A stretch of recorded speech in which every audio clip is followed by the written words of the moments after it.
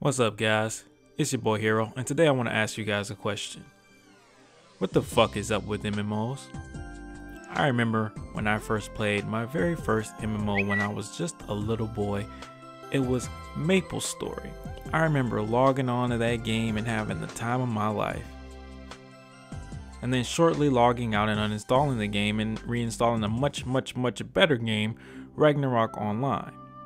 And playing that game because it was just, yeah, that was the shit. But seriously, back then there was always something to look forward to when it came to MMOs. After Ragnarok, there was Mabinogi. After Mabinogi, there was Mabinogi Heroes, which became Vindictus. After Vindictus, there was Dragon Nest. After Dragon Nest, there was Terra. And after Terra, there was Blade and Soul. And after Blade and Soul, there was Black Desert. There was always a better MMO around the corner for me to look forward to, and a lot of us to look forward to, that was just so amazing and so just looks so fucking good that you just had to play it. You just had to be excited for it.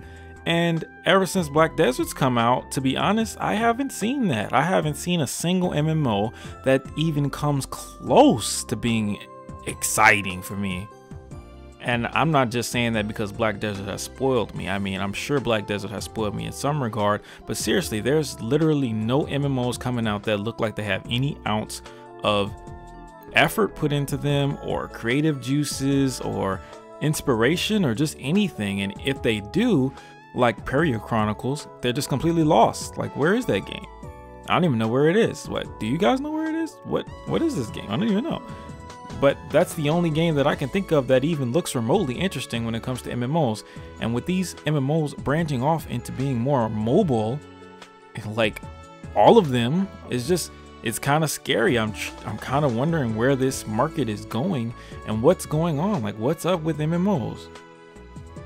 My theory is that MMOs just aren't that successful, or they aren't that fruitful. They aren't worth going for to developers. I mean, think about it. When was the last time there was a fully developed Western MMO? WildStar? And that completely bombed. The only one that really works anymore is World of Warcraft. I suppose you could argue Guild Wars 2 is still around there, but seriously, no one's hitting World of Warcraft's numbers in the Western markets, and the Eastern markets are pretty much the same. All the older MMOs are sticking around, but the new ones just get shafted right away. Even Black Desert, which is one of the best MMOs to come out in recent times, just doesn't seem to hit the numbers that you'd expect a game of that caliber to be able to do. And while Black Desert is doing pretty well over here in the Western territories, it still leaves much to be desired when you compare it to certain other games. So my theory is that people just don't have the time to play MMOs anymore, and maybe that's what it is. People just don't have the time.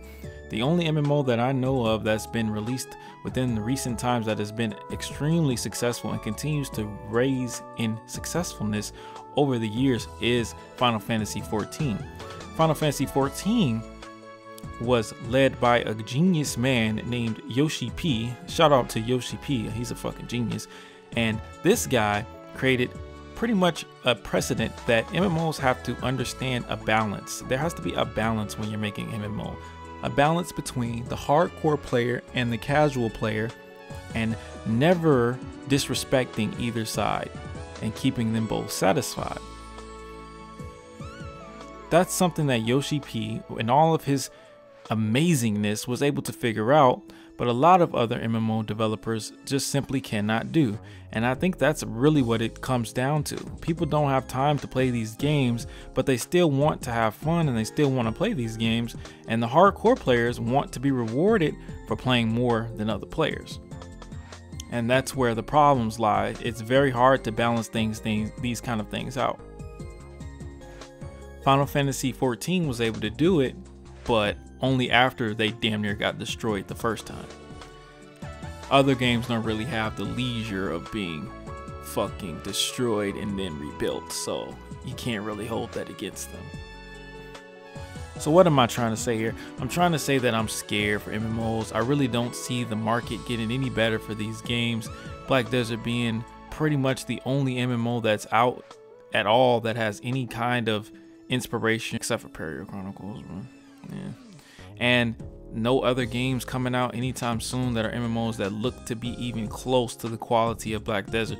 It's just like I just don't know, man. I just feel like MMOs are completely dying out at this point, and they have been for a while, but now I think it's really starting to hit the fucking rails.